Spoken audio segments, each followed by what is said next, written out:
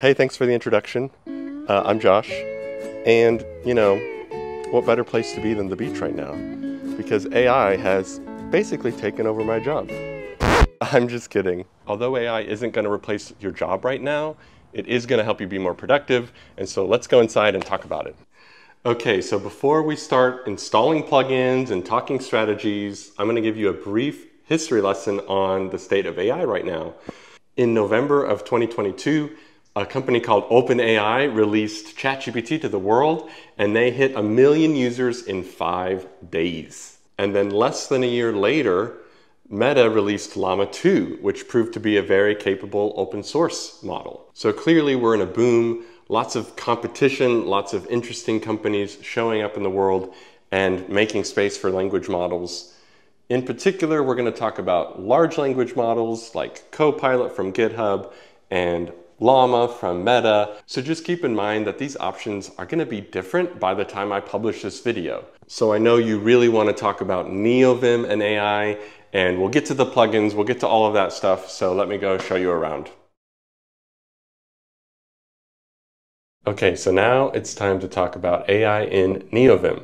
Over the past year or two, I have pivoted between different plugins, experimented with different models, and so I'll talk about what's working well for me today and what might work best for you. But first, I want to give a shout out to David Kunz, who created a plugin called gen.invim. His plugin showed me the capabilities of what's possible with language models right now in Neovim, and it got me excited, and I really started to dig into it once David was able to release that plugin. Okay, here we are. Today, I'm going to talk about 3 topics. The first is code completion. The next is chat, and then the third is just general generation, and I'll talk about that when we get there. For code completion, I use GitHub's Copilot Vim extension. It's written by the Tim Pope, who we love, and it's fairly simple. What it does is it creates virtual text, and so you can basically start typing, and it's going to give me suggestions on what I might want to say or do. And so I just use the tab key to complete that. However, a useful tip is that when you create code comments above your code, you can help sort of coerce or guide the code completion tool as to what you want. As you can see, there are plenty of alternatives. Many people prefer to put Copilot results in their comp, which is that sort of drop-down autocomplete. And there are other solutions like Tab9 and Codium who offer specific models and code completion libraries to go with it. And so that can be a good alternative if you don't want to pay for Copilot or you'd rather use a different set of data. And then finally, Minuet is an interesting option. They are a bit smaller in popularity, but they have this interesting concept of mixing different language models together. And so I think that it's worth calling out that, again, Copilot Comp puts it in autocomplete. Codium follows a similar pattern where they're doing the same thing, but they're using their model. And again, most of these tools prefer the drop-down type tooling, but really it's just a simple way of being provided results as you type. And that's kind of where we get the term completion from. But this Minuet is a good one because they are offering a mix of different completion options using different models, which I think at this point in AI, it's best to have variety and options because these models do differ, and I think some perform better than others. I personally have stuck to the Copilot completion engine built by the GitHub team, by Tim Pope, because it seems to be stable enough and helpful enough that it gets everything that I need done. Okay, next I want to talk about chat. Chat is a useful way of communicating with your code by having a conversation. I think this was made most popular by ChatGPT, and there are many options, but I personally am using the plugin that the Lazy Vim starting template, it's one of their extras, and it's called Copilot Chat.invim. And so Copilot Chat.invim is just bound to space AA, and it shows up on the side, and I could say like explain this code, right? And so again, it just gives me conversations, and it allows me to understand what's going on and what is making sense of it, right? It says, okay, these lines are doing this and these lines are doing that. If I was to go somewhere else in the code, I may want to select something and then ask a specific question, like how would I make this valid react? And it can suggest that I change the casing of this to clip rule. And if I want to accept that, I can just hit Control Y, and it will automatically insert that into the buffer. And so it's a great way to select something, ask a question, ask it to fix it, that kind of thing. And it's really easy to interact with it that way. I find that it's also incredibly useful for things like syntax problems. So when we have a parsing error like this, it's not always clear where we might find the problem. And so I like to use space AD, and this pulls up a diagnostic specific helper functionality from Copilot. And if I say that I want to fix this, it will actually scan it. It will dump the error into my chat help. You will see up here. Let me show you how this works. So up here, we can see that it dumps in the issue and then gives a solution. And so again, we can hit Control Y, and just like that, it fixes my syntax problem. So pretty cool, pretty helpful. You'll notice that it's not always perfect. We'll see even here that there's something going on. And so just keep that in mind as you work with this. And sure enough, Copilot actually also fixed my other prop, and they also passed in this, they spreaded this onto the SVG. So there are multiple things I know I needed to do in order to fix this. And in some cases, when you ask it to do one thing, it will sometimes do other things. So that can be really useful, but in other cases, it can be really frustrating. So you need to practice and balance when it's most useful and when, you know, just doing the work is worth it, and maybe not asking language models in order to do something. There is this term called hallucination as well, which I'd like to mention. And that is this idea that language models think they're correct most of the time, even when they're not. And it takes a sharpened, experienced developer to know the difference. And so I always recommend that beginners are very cautious to try and introduce these to their workflows. However, more experienced developers will find that it's incredibly useful to have tooling like this where it can guide us to the answer, because we often would have to go to documentation, or we might have to head to Stack Overflow and try to find conversations around bug fixes or specific problems that show up in our workflow. And so language models are, for me, and specifically chat, it's a way of breaking apart that distinction where I don't need to really go to the website and go find an answer somewhere.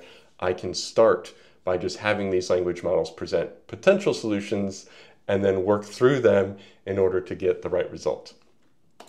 And so I have found that Copilot Chat specifically is the best for me. I find it to be the most simple. And again, I use Copilot for most of my things. And so it's just kind of just the sweet spot for getting what I need done. I will say that Avante is an incredibly, incredibly popular option now. And so you've probably heard of this one. You may want my feedback on this. Maybe that's why you showed up today. And I think Avante is great. I think that they have great potential. They are good at context. They're good at many things. What I will say about it so far is that I find it to be a little bit more clunky than the Copilot tooling. I find the Copilot Chat has enough context that it is useful and provides the solutions that I need. However, I do want to spend more time with Avante as it's very popular, and Claude, I think, is very capable as a model. And so it'll be interesting to see where all of this goes. And so Anthropic works a bit differently. It claims to do more and to have more context and to be more capable than some of the other toolings. However, I have found that it takes more keystrokes than I would have hoped for it to fully fit into my workflow. And some of the color highlighting and stuff like that, it got in my way and I had trouble getting it set up correctly. And so it could be user error. It could be that I just haven't learned how to leverage it. And that's the interesting thing about all of these AI plugins in Neovim, is that some people are doing things a different way. And so the UX does differ from plugin to plugin. I think Avante has great potential, and I think it's definitely worth checking out. But for me today, the Copilot chat tool is more than enough for me. And then the final topic to talk about is generation in general. And so this, for me, tends to be rewriting code or modifying code or overwriting something or refactoring something. This is sort of a general thing. And so gen.invim, I mentioned earlier, got me into this idea. There's also an alternative called model.invim that I think is pretty cool. But for me, I use one that I think is underrated, and it's called GP-invim. And what GP-invim is all about is creating conversation sessions, doing operations, and has a clever voice-to-speech feature, which unfortunately isn't working on my machine right now, but I've played with it in the past, and it's kind of a fun way to interact with these elements. And so the most basic of this is now I have everything bound to Control G. And so Control G lets me say that I want to append, start a new chat, I want to do a rewrite. And so the most common thing that I would do is I would, let's go here, I would say like, I want to simplify the table. And just like inline, it's able to do things and change the output. That's probably a contrived example, but for me, the ability to select code and to generate something new off of it using language, simple language, is really helpful. And so I may say that I want to alphabetize these, right? And that's not something that would be easy to do, or at least not simple. And so if I wanted to rewrite this and I say alpha, the list of authors, no, they're not list of authors.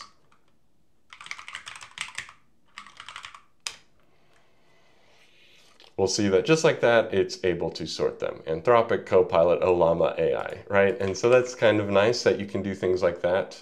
I also find that there can be opportunities where you want to repeat something you might do with a macro, you could do more naturally with code generation using a language model. So I may want to say remove all code comments. And just like that, it takes a little bit of a moment. It depends on what model you're using, but it's able to make sense of what you asked for and run this out. The other thing that I really like to do is I like to change models with this tool. And so you'll see that if I hit Control G next, in for next, I can swap between different models, code GPT-O, code Ollama, and the way that I've set these up, even there's a new one called Quen that just got released recently. And so I'm able to switch between them using a tool called agents, which is a really popular concept in language models. Basically think of it as separate operations using specific prompting, specific modeling, and this one can be handled via chat or commands. And so it's a really useful way of getting around and doing things. A more advanced concept that I want to show you is this idea of prompting. And so we have one here. I can create a custom command. And so this one is called React SVG, React Icon SVG. And it's a bit more specific where I say, I'm going to give you SVG code and I'm going to give you input and I need you to remove some props. I need you to put the props spread on the SVG elements. I need you to replace all the fill values with current color. And so this is my way of refactoring a plain SVG HTML element into something that is valid for React, similar to what we were doing here. And so rather than just hoping for the best and kind of crossing your fingers and hoping that it will know what to do, we could say that we want to React SVG icon, right? And so we're going to replace some rules, we're going to add the props, and just like this, it takes a little bit of time depending on the model, but what should spit out is code that follows all of the specific constraints that I set. And that's an important concept to understand, is that using natural language, the best way I can describe prompting and how to speak to the language models is by using your ability to set constraints on what you want to say. So please do this, always do that, never do this, right? Our ability to just naturally tell it what we do and don't want in a concise way is often the best way to get these language models to do what we want. And it doesn't even always work sometimes. And so I'm going to actually go out of my way to pick a different model. I feel like GPT-4o is probably a good choice here. And so we can try again. And you'll see that this is kind of a React SVG icon. And so here we can see it removed the rules, it added new props, and it does have to repeat code, like the drawing method on the path is long, and so these models have to use up a bit of tokens in order to ensure that they are the same as before. And even sometimes you'll see that it provides more things than you might want. You are up to date. I don't know what that's about, but that specific model was being funny. However, here we can see the fill prop, these props, the fill rule, the clip rule, the fill current color all got fixed exactly the way I needed it to. And so I could have done this. Could I have done this faster? Possibly, but kind of takes the mental load off to do this once, write the prompt, and then tell the system this is what I need to do. And so we'll see that this isn't super polished. I have had moments where it lands perfectly and it does exactly what I wanted it to do. And that's really satisfying, but I have found in general over time that it's not how every day works for me. And being a programmer for a decade now, my ability to make sense of what it's saying is really, really useful. And there's so much more to explore, things that I haven't even talked about today.